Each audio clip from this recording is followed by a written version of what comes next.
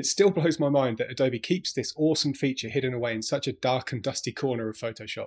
So in this video, I'm going to show you the hidden Photoshop hack that unlocks an easy way to make your photos pop. And I'll show you the exact steps to start using it right now for amazing results in your landscape photos. First, it's important to understand why this hidden technique helps you make your photos pop, because many photographers edit their landscapes to make everything burst with color and contrast all over the entire frame. But the problem is that when everything stands out, nothing stands out. To overcome that, there are some fundamental rules that you can follow that I first discovered when studying how famous painters inject a feeling of depth into their paintings. So take a look at the difference in contrast, saturation, and lightness between the foreground and background in this painting. Think about what it is that makes the far away stuff look far away compared to the things in the foreground. Now I'll explain what these rules of light, color, and contrast are next, so that when you start to use these same rules in your editing in Photoshop, you can inject the same sense of depth into your photos too. But first, let me show you how this hidden Photoshop technique makes it easy to apply these rules to your photos. First, if you haven't installed the depth blur neural filter, then you'll have to do that from inside Photoshop by clicking on this little icon here and waiting for Photoshop to do its thing. Now when you run the depth blur neural filter, check this little box down here that says Output Depth Map Only.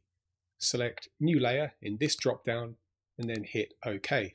And then what you'll end up with is a new layer with this weird black and white looking image. So that's step one.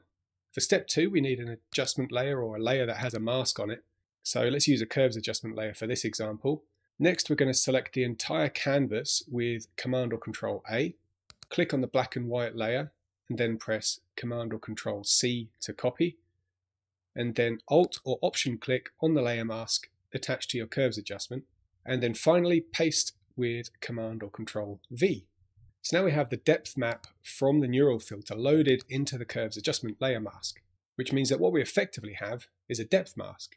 Or in other words, a layer mask that makes this adjustment go more into the background than the foreground, or vice versa, as you'll see in a minute.